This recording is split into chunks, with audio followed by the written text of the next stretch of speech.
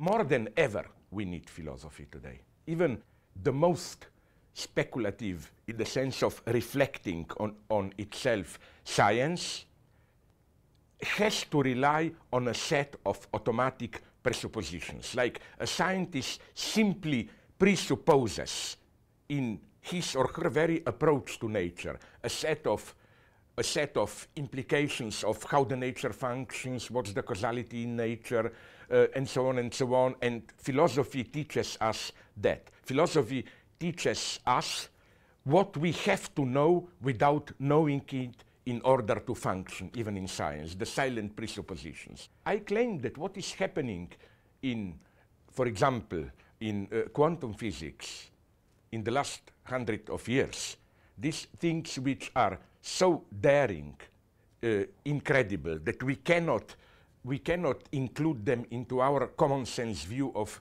reality. That Hegel's philosophy, with all its dialectical paradoxes, can be of some help here. I claim that reading quantum physics through Hegel and vice versa is very productive. What I really want to do is rehabilitate classical philosophy today. That is to say, Hegel was a child of his time.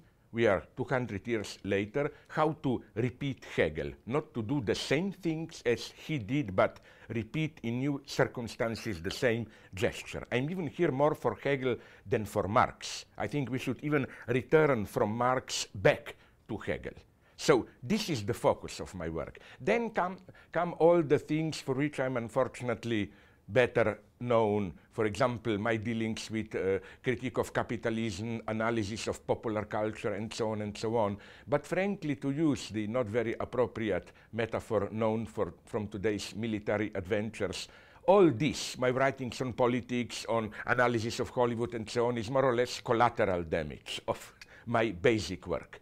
I think this is also what has to be done today. I think the danger today is precisely a kind of a bland, pragmatic activism. You know, like when people tell you, oh my God, children in Africa are starving and you have time for your stupid philosophical debates, let's do something. I always hear in this call, there are people starving there, let's do something.